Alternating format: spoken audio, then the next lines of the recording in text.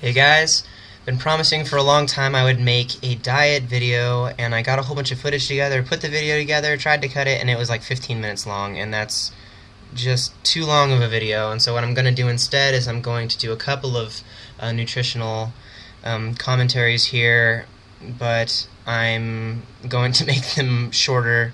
I'm going to start off by showing you my first thing that I guess drink every morning. This is I call it the shake.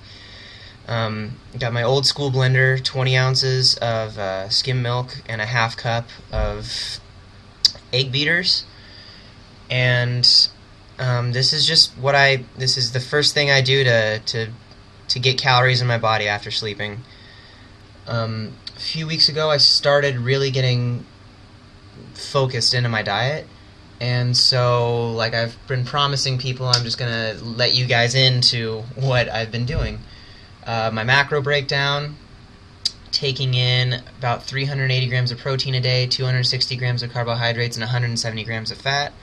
Most of the fat comes from things like the peanut butter, almond butter, fish, and red meat. I'm not taking in a whole lot of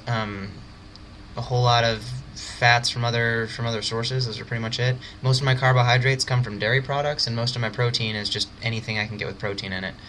It's a little over 4,000 kcals a day, and I dig it. It's been really helping my strength. My energy levels are really high.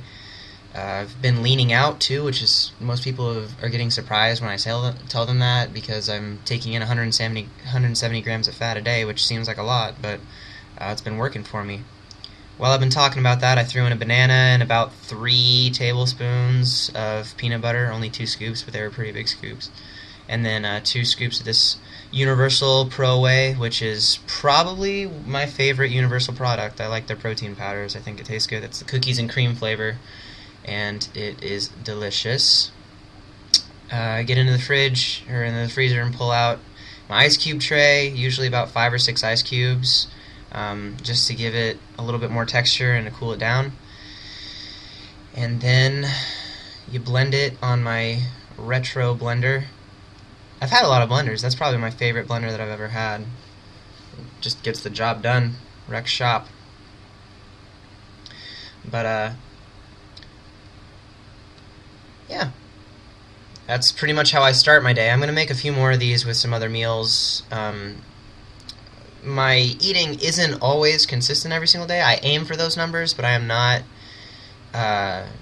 it's not the end-all be-all if I miss one or if I overdo something. I try really hard to make sure I get enough protein, the other 2 numbers.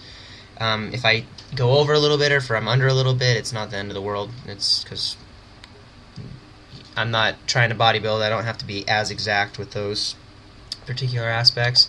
But a quick macro breakdown of this, all put together, it ends up being about 913 calories, 27 grams of fat, about 77 carbohydrates, and about 91 grams from protein. So it's a pretty good shake for the morning, and it gets me going. And I will be making a few more of these over the next few days, next couple of weeks, and I hope you guys enjoy it. So let me know what you think, and if you'd like me to do this differently, I'm not quite sure how to go about it, so go ahead and hit me up with that feedback.